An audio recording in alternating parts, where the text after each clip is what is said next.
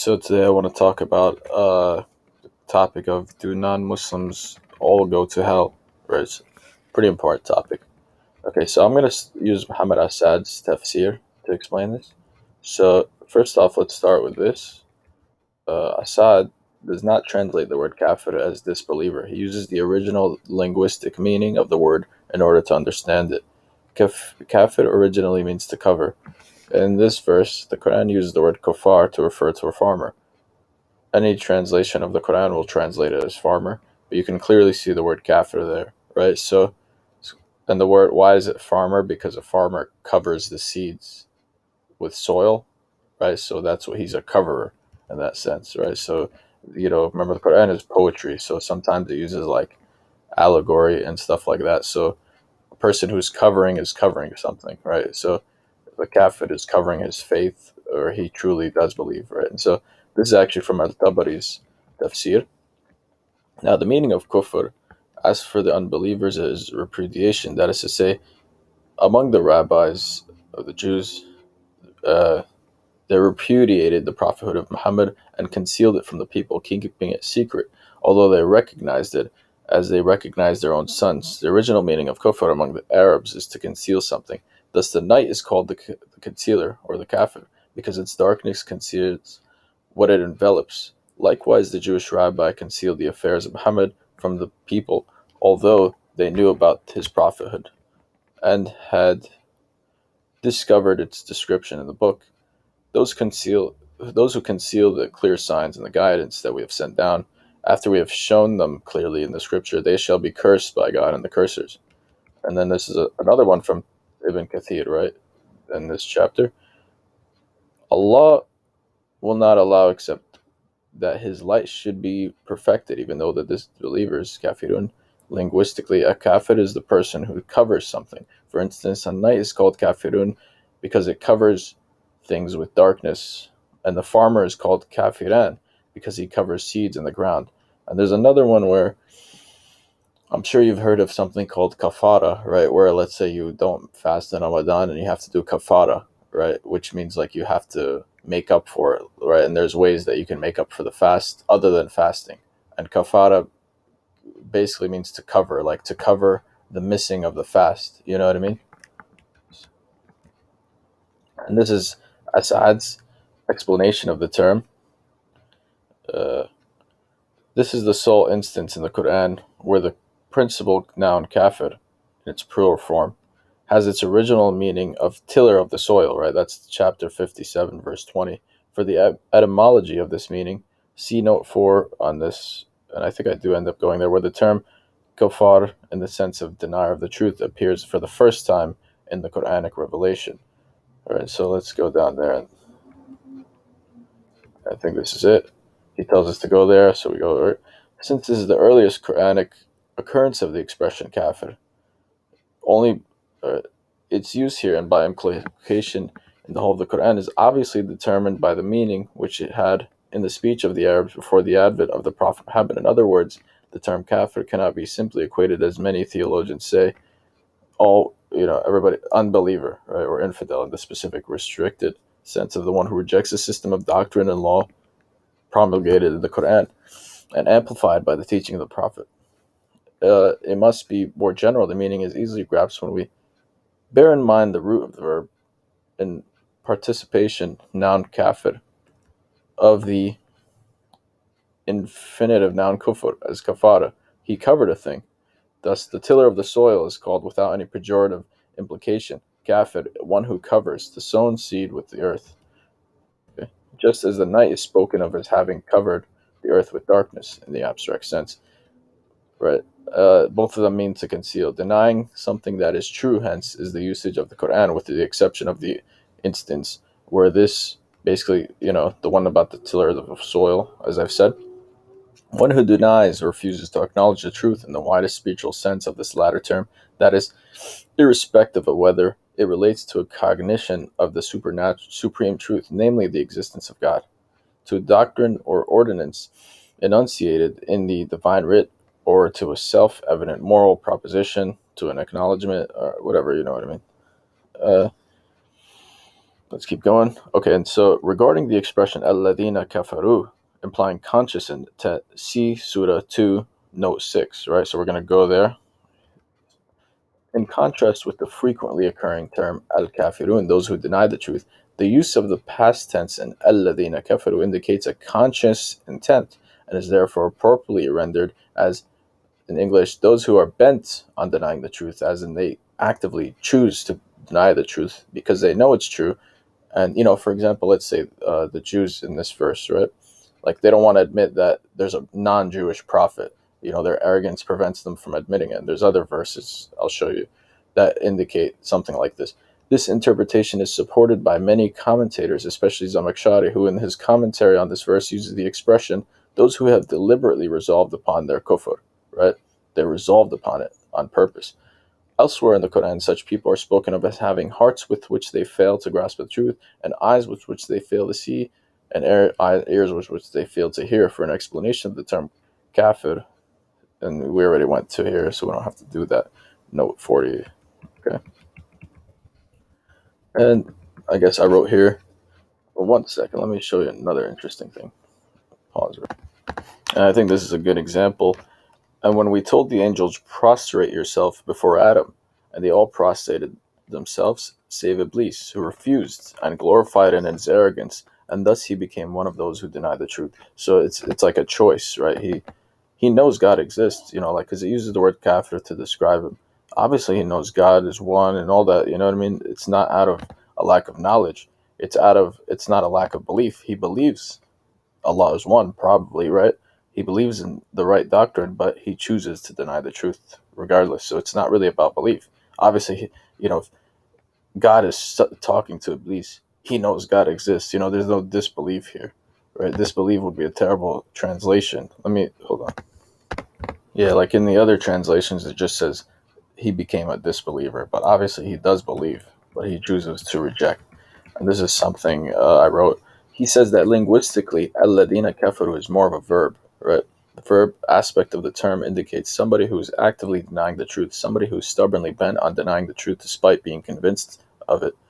This is what the covering means. An example of such a person is one who has seen clear miracles of prophets, right, such as Jesus or Salah, but still denied despite seeing clear proofs, right? And the Quran shows us these people. It is understandable for God to punish such people because they received the rare benefit of seeing clear miracles, proofs, or receiving a messenger sent directly from God, which leads to our next point.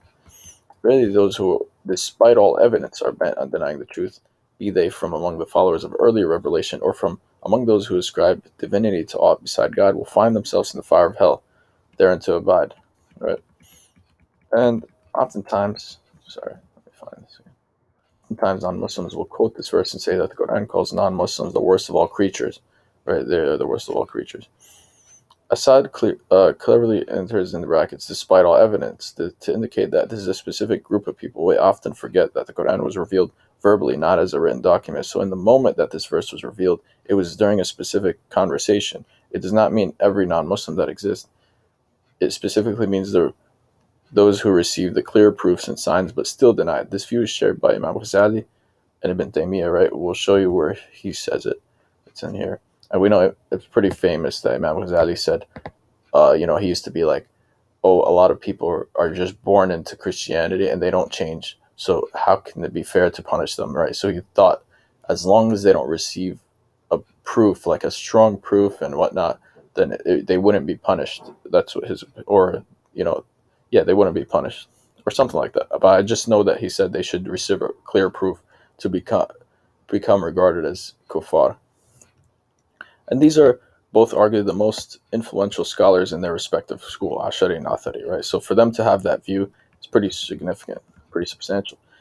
Asad says in his explanation of the verse, the aggregate connotation is inherent in the adjective qayyama, as used here. The above passage has caused some difficulties to the classical commentators on account of the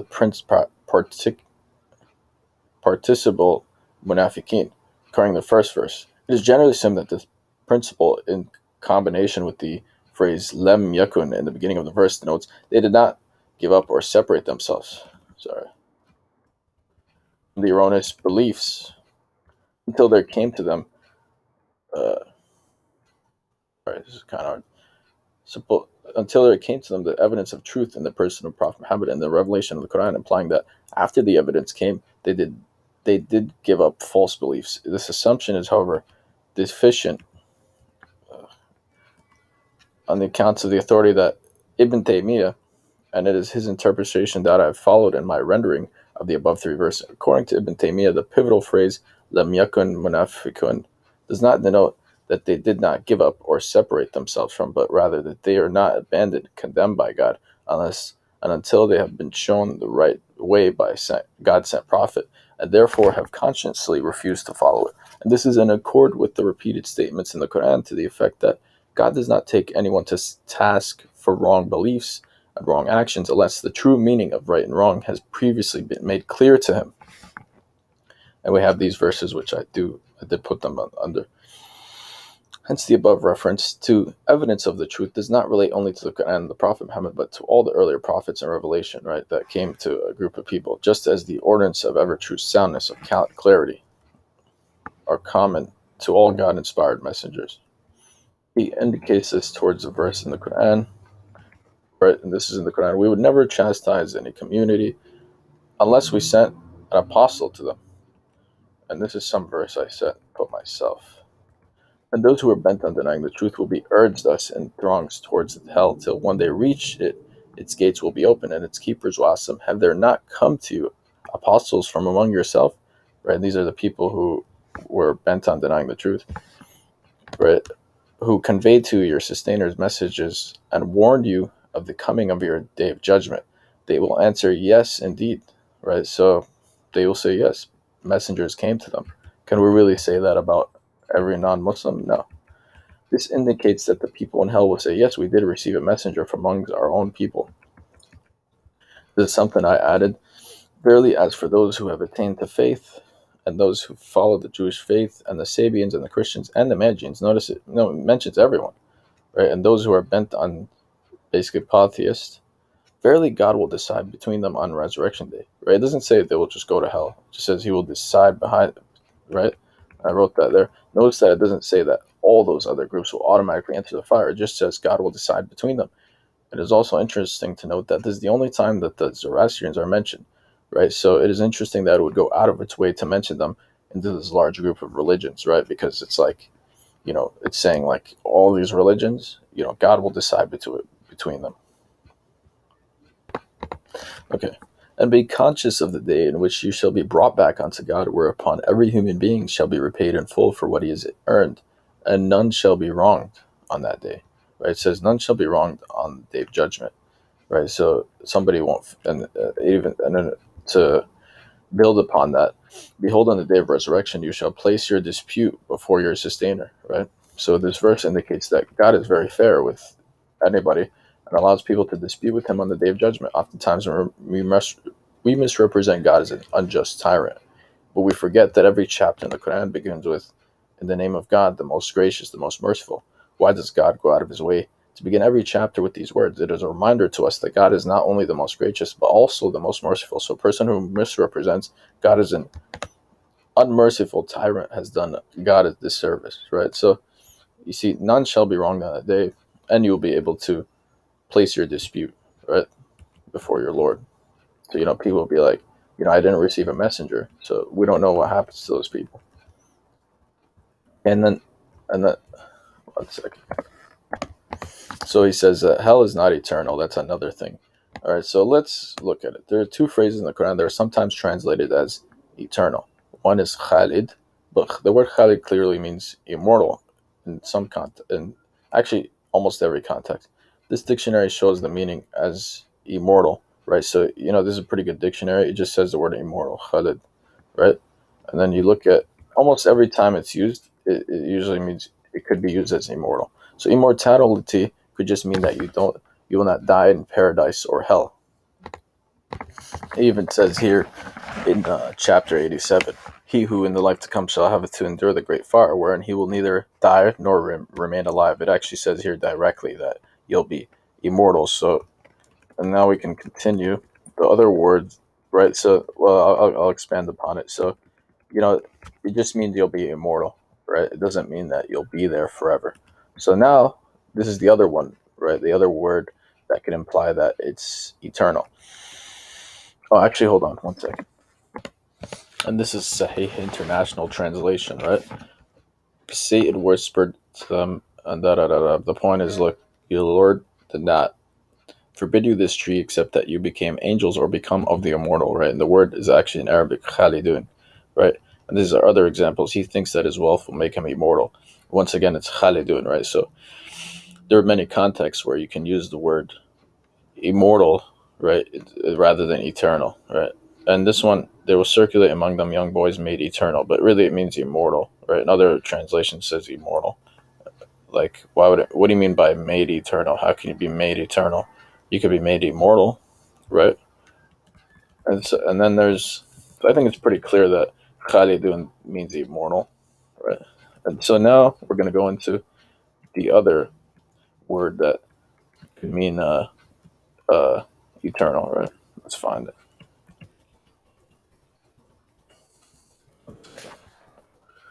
Okay,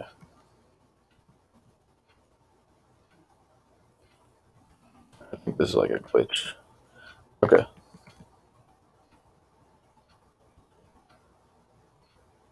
all right, here you go. So the other word is abada, right? Abada could very well mean ever or forever. But let's see if there's any potential challenges to it meaning ever or forever. So here's one verse. Between us and you there has arisen enmity or hatred to last until such a time as you come to believe in the one God. Hold on. Now let's read it. According to Asad, who has used various early Islamic dictionary sources, these guys, the word means a long time or a conditional period of time because this verse indicates a condition to the time period.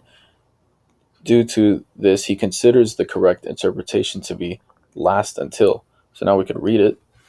Since the adverb abadan is immediately followed by the uh, particular until such a time as, it is obvious and numerous to give it the meaning forever, as has been hitherto done in all translations of the Quran into Western languages. And in view of the original connotation of the noun as time or long time, indefinite or indefinite duration, right? And these are his sources. Abadan is best rendered as to last until, right?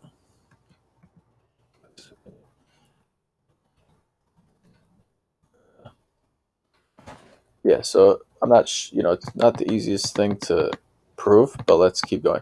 As for those who by their deeds will have brought wretchedness among themselves, okay, therein to abide as long as the heavens and the earth endure, right? It otherwise, for verily the sustainer is a sovereign doer of whatever he wills, right? And so this is his commentary. Unless God wills to reprieve them, meaning forgive them, right? The phrase "as long as the heavens and the earth endure" has caused some perplexity to the most of the classical commentators and the view of the many Quranic statements to the effect that the world as we know will come to an end. Right. So, anyways, he goes to a Tabari who says, as long as the heaven and the earth endure, and use them metonymically in the sense of time beyond count, right? Abad, right? So even apparently he basically means time beyond count. So it's not an exact amount of time, right? Asad indicates towards the other verses within the passage above, right? So the fire shall be your abode therein to abide unless God wills it otherwise, right? That's for like the people who did bad stuff. Unless he graces them with his mercy. See verse 12 of this surah, the corresponding note. One sec, let me find it. Okay. Uh, the suffering of the sinners in the life to come will be limited by God's mercy. That's what he says, right? And then it even says, my grace overspreads everything. That's one of the verses he kind of pushed us to. Let's keep going. And this is the other stuff he talks about. In the eschatological end of the world does not signify an annihilation reduced to nothingness of the physical universe, but rather its fundamental cataclysmic transformation into something that men cannot now visualize. All right, anyways, let's keep going. Oh yeah, and this one says, it's a hadith where it says, take out everyone whose heart was as much as a faith as a grain of a mustard seed, right? That's a hadith where he takes people out of the fire if they even have a little bit of faith, right? So it could indicate that even, it doesn't have to be only Muslims, right? It is not conceivable that such are as are bent on denying the truth from among the followers of early revelation. Oh yeah, we already went into this, I think, right? Yeah. This is the one where I said basically, uh, once the clear proof has to come to them. That's what even the verse, the Quran itself says. It's Surah the Bayyina. Bayyina means like clear, right? So it's like the clear proof came to them, right? An apostle from God. So you don't become this kuffar unless you see clear, proofs. Yet withal, thy sustainer would never destroy a community without having first raised in the midst of it an apostle who would convey unto them our messages, and never would we destroy a community unless its people are wont to do wrong, as in, doing wrong. All right, and this is again, so it is that thy sustainer would never destroy a community for its wrongdoing as long as the people are still unaware of the meaning of the right and wrong, right? So, if he wouldn't do it in this life, would he do it in the afterlife? All shall be judged according to their conscious deeds, right? And all have grades out of what they consciously, since God does not take a people to task for any wrong they may have committed unless it was done in conscious contraventions of a moral law already made clear to them by the prophets. So, basically, I'd say the conclusion is, uh, it's not really, we're not really sure what happens to people uh, in the afterlife who are just non-Muslim and really didn't receive a clear proof, right? Like, I'm sure, I think like Hanafis, or somebody told me like Hanafis say, oh, you'll just go to hell anyways for being a polytheist. But, if they didn't receive the proofs, I don't think that, I'm not sure if that's true. I'm not sure if that's even, remember, God is just. Does that sound just to you? And even it says it here, would never destroy a community without. I know it's like destroy a community is like more in the earthly life, right? It doesn't say, oh, we would never punish people in the afterlife. It doesn't say that unless we sent a messenger. It doesn't say the word afterlife, but maybe it still indicates it, right? And that's it. Now, I don't know about the whole people are like, oh, if they know Islam exists, then they will still be punished. I'm not sure if that's enough, right? Like in the end, let's be real here. Most people are just going to follow what they were born into, right? So if they didn't receive a clear proof and they just kind of knew about Islam, I'm not sure if that's enough to punish them eternally, right? Anyways, that's it.